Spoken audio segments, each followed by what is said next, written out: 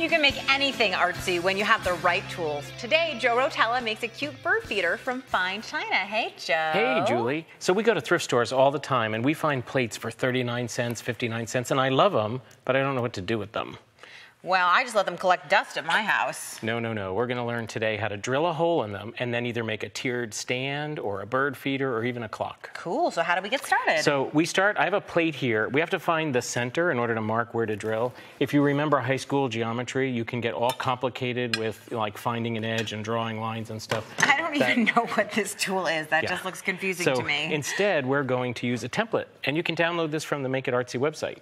So if you help me find the center here, you lining up some lines. I was going to say, I can see the green ring on here. You could line it up with the black dashed line. And let's see, we're going to do the black solid line right about there, I think. And use a permanent marker just to make a dot.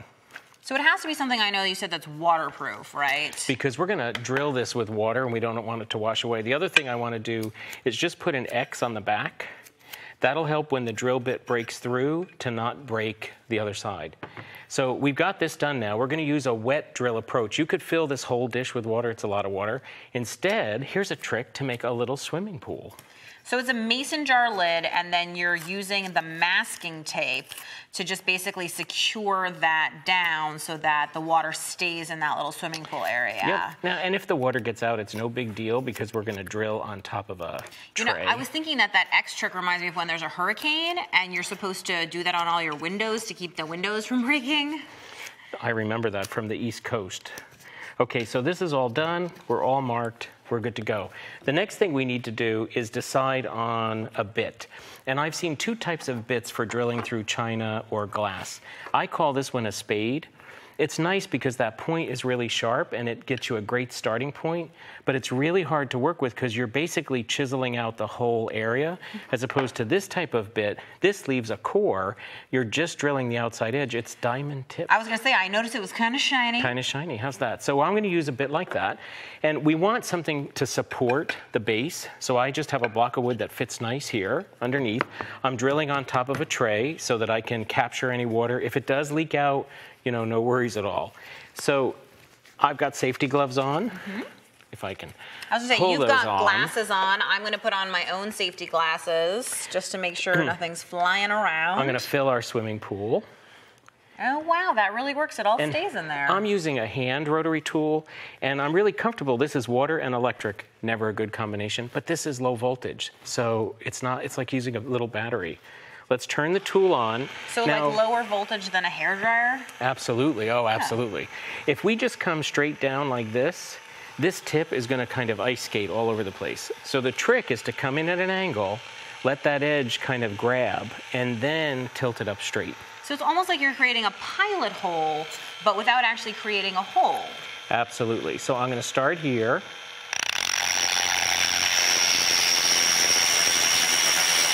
Can you hear it dig in? Yeah. Now I'm going to start to lift it up.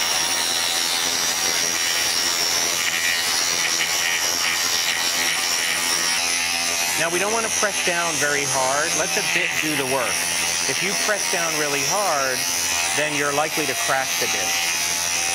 So that is the one thing about tools, which is knowing that they are doing the work for you and you don't have to struggle or push it or anything like that. You can just relax and wait it out, because I assume we'll sort of hear when it gets through the plate and hits the wood. Absolutely. Now this may take me a second or so if you want to start to assemble our first bird feeder. So I'm really excited about the bird feeder. I know I have a long rod with a washer and a nut, and the first thing I'm going to do is I'm going to take the cup and I'm going to place it on there through the hole. And then I'm going to take this plate and put it right on the bottom, securing it again with a large washer. And then again, my nut is going to go on there, and I just screw that on with my hand. Really, this is, super easy to do. I think I put it on backwards. Oops, I got the dropsies today. And I'm just going to go ahead, screw it on.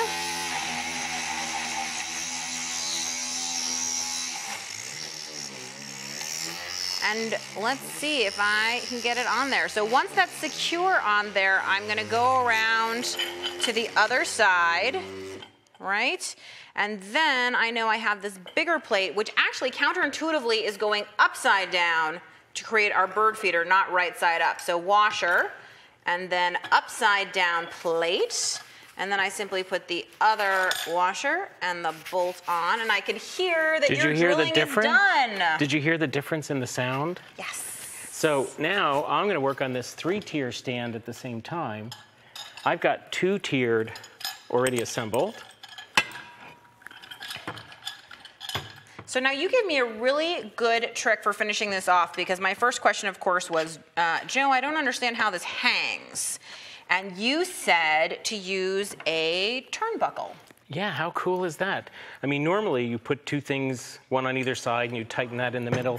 But in this case, we can just remove one end of it. Exactly. It fits our rod I was going to say, I just take out the sort of hook part of the turnbuckle right here, and then I'm simply going to screw it onto the rod. It'll give me an easy hook. Now, as for you, I notice you're putting, what is that?